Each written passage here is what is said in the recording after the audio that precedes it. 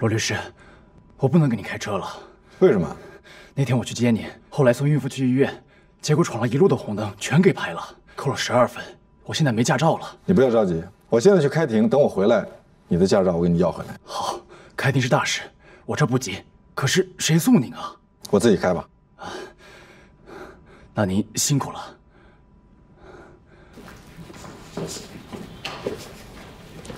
黛西，这是马师傅。哎，待会儿你帮他起草一份行政复议申请书，等罗宾回来你给他。好。马师傅，哎，我刚从法院出来，你在哪儿？已经解决了，您助理帮我解决的。都刷屏了，交警也跟我解释过了，他们调查过，我确实是送孕妇上医院。我现在也出名了。今天晚上的文章引发热议。文章是律所的一位实习律师写的，讨论的是司机在临产孕妇闯红灯该不该罚。我们现在就在全景律所向您报道。今天是您第一天上班？对。不，准确的说呀，他还没有办理正式的入职手续，所以还不能算是第一天上班。律师说话真是严谨。我们呢是经过长期的专业的训练的，平时啊，我就经常跟我们全景律师事务所的年轻律师们讲，一定要热心公益，要用我们学习到的法律知识去帮助社会啊，服务社会，回馈社会。明星律师回来了！哇塞，换发型了，哎，还挺漂亮的。你们俩，我收拾东西啊。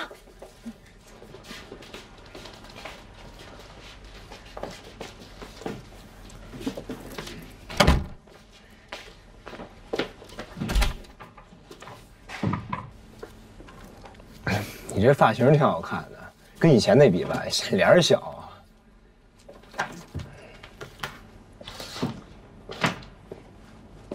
哎，我听说你到全景上班去了，是吧？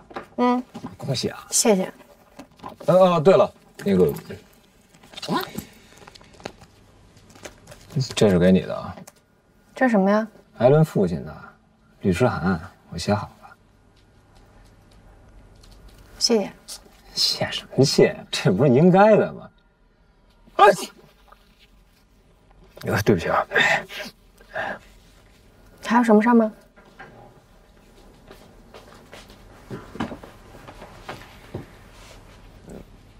我错了，我今天复盘了一整天，我当时吧是特别生气，但是我觉得你好赖跟我商量一下啊，结果你们俩在那边啊讨论特别火热，那把我丢一边，我能不生气吗？赶紧走吧你！哎，那你原谅我了吗？啊？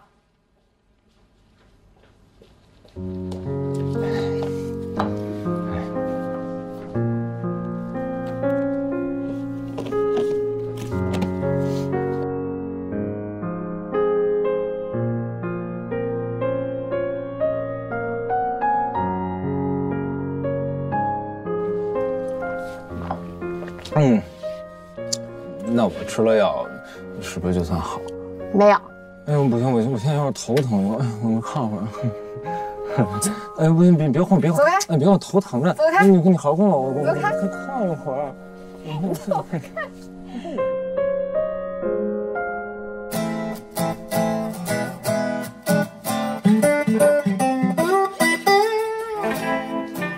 任总，罗律师，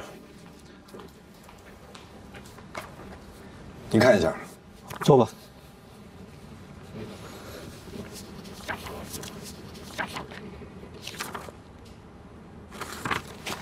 这就完事儿了吗？我就是想要个结果，结果你们那个何塞律师一直跟我掰扯法律条文，掰扯我头都大了。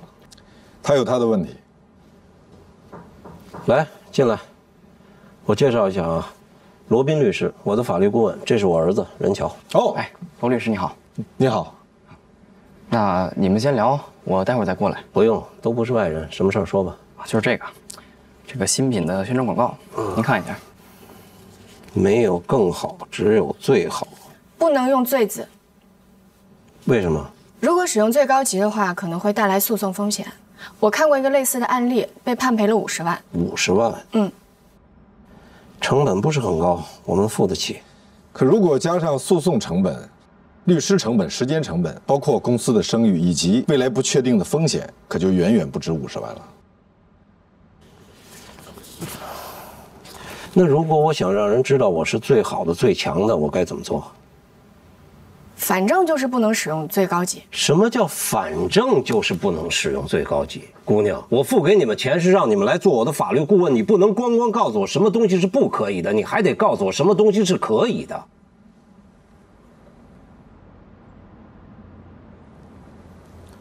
任总，可以换一下顺序。换顺序？没有最好，只有更好。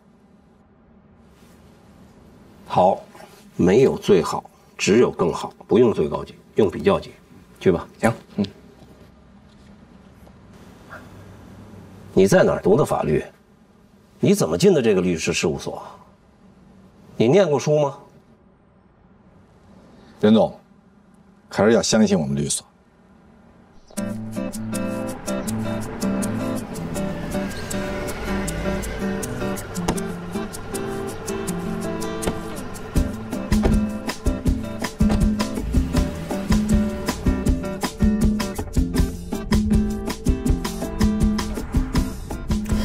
别让我跟任小年打交道，可以吗？我干别的事儿都行，比如说你让我去写诉讼文书啊，去法院立案啊，查资料，彻夜加班也行。理由呢？他根本就不尊重法律。他是在用自己的方式表达尊重。什么方式啊？酬金啊，他是我们最慷慨的客户，也是最粗鲁、最没礼貌的客户。那说明你做的还不够好。如果你让他满意了，他就会给你很多酬金，以表达他对你的尊重。可如果你让他没满意，他就觉得没必要对你表示尊重。不是，我不明白，您为什么可以忍受这种混蛋呢？我雇你当我的助理，不是来让你问我这种愚蠢的问题。哎，我现在可以理解为什么您能和任小年惺惺相惜了。你用错成语了，我跟他谈不上惺惺相惜。那您这是什么呀？叫受人之托，忠人之事。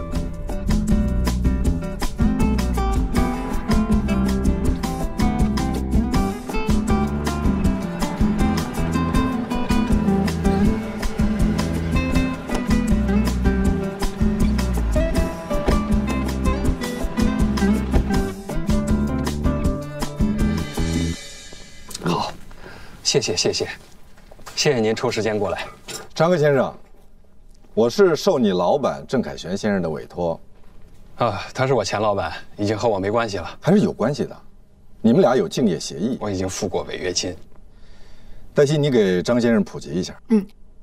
根据相关司法解释的规定，劳动者违反竞业限制约定，向用人单位支付违约金后，用人单位要求劳动者按照约定继续履行竞业限制义务的，人民法院应予支持。那你就不能创业了？2年以后还是可以的。2年？那你们聊吧，我还有事情，先走了。你可真会挑时间。他本来已经决定投我了。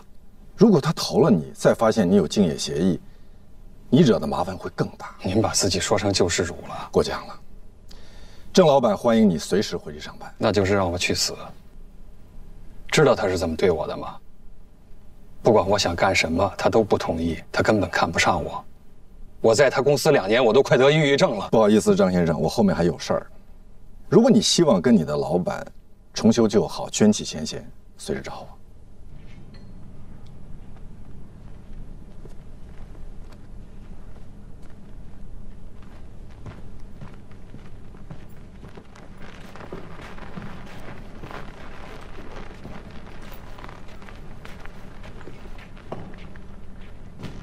我觉得咱们这样做对他不公平。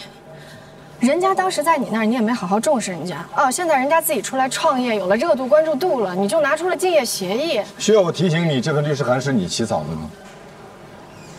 我当时并不知道他在郑凯旋那儿受的委屈，那只是他的一面之词。哎，您没有看到他的眼神啊？啊，特别绝望，绝对不是装的。有一句话叫“置于死地而后生”。我不明白为什么一定要把人往死里逼呢？我给他录了呀，让他回来上班。那是绝路，绝处逢生。你能不能设身处地的替他想一想啊？他怎么能回去啊？他原本可以自己干出一番事业的，现在却要让他回到那个让他受尽冷落的钱老板那儿，这不是胯下之辱吗？大丈夫能屈能伸，他可以向韩信学习。我觉得咱们这么做不对，不公平。你的工作不是来提醒我，记住，我们是律师，郑凯旋的律师。那也不能拿人钱财替人消灾吧？那你的意思是拿人钱财给人添堵？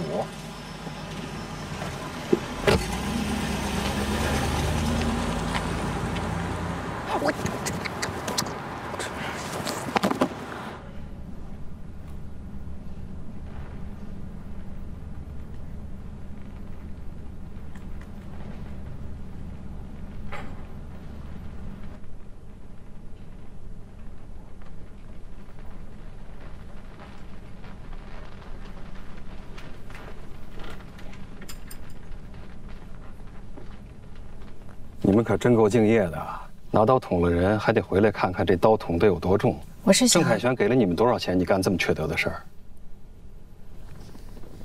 儿？跟你直说吧，他就是想让我回去，在他手底下服服帖帖的对他点头哈腰、言听计从，我不会接受。你告诉郑凯旋，我死都不会。其实你不用死啊。你有亲戚吗？我的意思是，竞业协议其实只是对您本人有效，但是对您的太太、您的父母、您的兄弟都是无效的。我可以让我太太去创业，我给她当司机，让她去见投资人。你为什么要这么做？因为这么做是对的。对在哪里？你这是在出卖我们的客户。张科他当年签这份竞业协议的时候，本以为自己会受到重视，大展宏图，但是没有想到，如果这个理由成立，所有签过竞业协议的人，如果不想遵守，都可以说自己受了委屈，都可以就此要求免除竞业限制。那这个协议还有什么存在的必要呢？但是如果我们稍微有点同情心的话，你真的以为你很聪明吗？我警告你，你的所谓同情心，严重损害了我们委托人的合法权益。而且，因为你的这个自作聪明，接下来我将不得不采取更加严厉的法律手段，把张科告到倾家荡产。所以，你现在有2个选项：一，把事情去摆平解决；二，马上走人。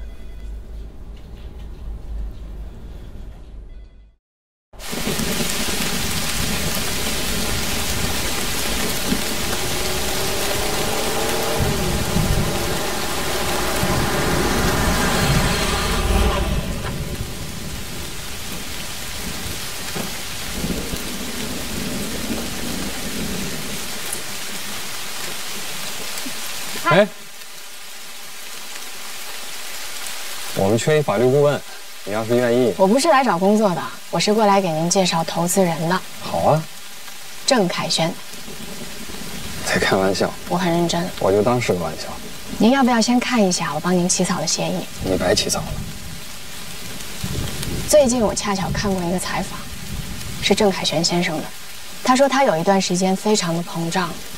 有一次，一个他最好的兄弟跟他说有别的人要投，他就特别的生气，他觉得这是一种背叛，于是就对那个好兄弟做了很多错误的事情。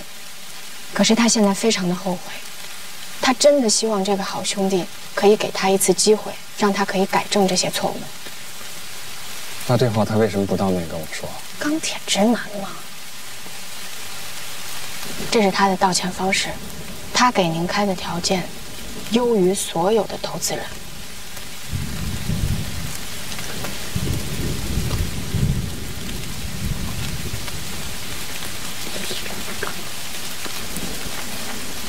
其实我也应该跟您道个歉。虽然说以您太太的名义注册公司，在一定程度上是可以规避竞业条款，但是还是会有诉讼风险。如果郑凯旋他真的想要找您麻烦，发起诉讼的话，那您的公司不是您太太的公司就会官司缠身的。实在抱歉啊，张科先生，我不应该给您出这种馊主意的。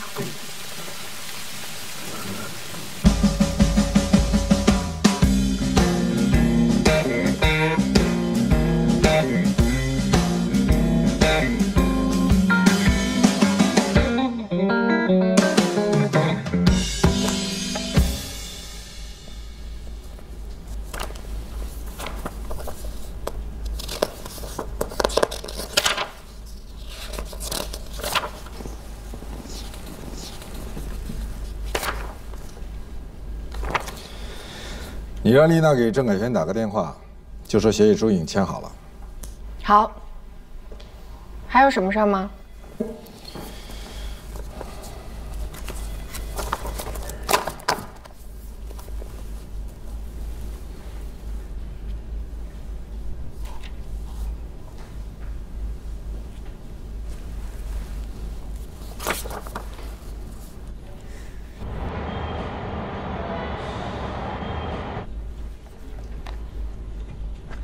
律师函、法律意见书、起诉状、答辩状、调解书。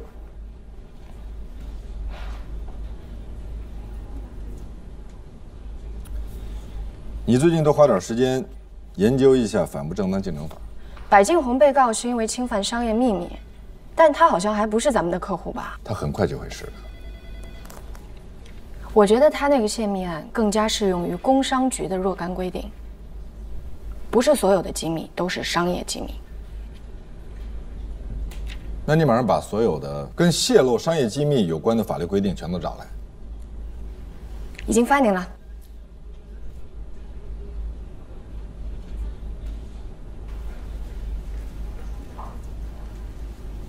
还不下班？我为什么还是觉得他有点像那天那个送外卖的？你从哪儿看出来人家像送外卖的了？你要再这么背后议论罗宾，我没有背后议论他。那你说人找一助理是送外卖的？我不是这个意思。如果别人说你随随便便找了一个没上过学、没读过书的女孩送外卖的来当你助理，你会怎么样？那我一定跟他翻脸。我是有职业荣誉感的，任何进入我们律所的人啊，无论是男女老幼，必须是毕业于名校。那你说人家罗宾找一送外卖当助理，你什么居心啊？我就是说，他有点像。你有脸盲症。是，我经常认错人。我有脸盲症啊，我不是那个意思啊，我什么意思都没有，你千万不要误会啊！我没有误会你，为了你好。我以后再也不乱说了。快去吧，赶紧下班，赶紧休息。我有脸盲症。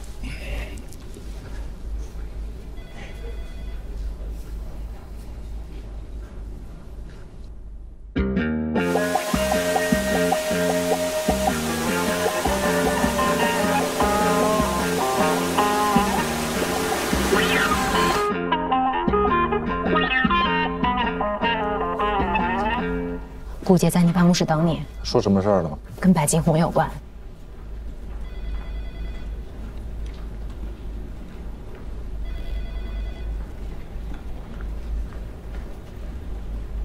您找我？有事儿，柏金红还记得吗？柏金红，当然记得。他昨天晚上非常激动，给我打电话说让我帮他找一个有关知识产权方面最好的律师。你应该跟他说，就是最好的保姆也不能随叫随到。特殊情况急茬。您的事儿都是急茬。他现在是被告，原告有可能深思熟虑，被告完全是祸从天降。他是廖佳敏的客户，早就不是了，换了好几茬了。喂，白总。对，我现在就在罗宾律师的办公室，他已经答应了。是的。好，那一会儿见。柏金红马上到。我什么时候答应你了？算我求你了，柏金红是我最好的朋友。应该说，你一直想把他发展成你最好的客户吧？我们两个可以一起。不，你应该知道，